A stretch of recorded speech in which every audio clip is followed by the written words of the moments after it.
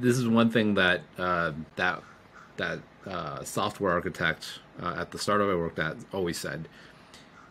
He said that like with knowledge comes confidence. Like, and I think one of the most empowering, because when you start out your career, you're not going to just be knowledgeable about everything. There's going to be so much. There's going to be a lot more that you don't know than you do know, and probably for most of your career, that's going to be true.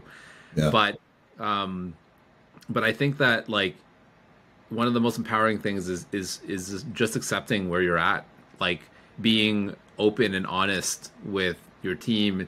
Like I think early on, for me at least, I always felt like I needed to put on the facade that I knew more than I actually did. Yeah.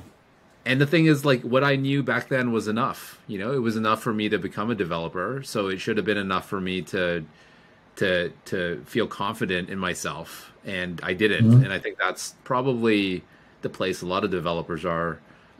Even like developers that have been in the industry for years and years, like you still feel like, oh, I could get better at this, or I need to learn. Like so much of our identity is tied to like knowledge.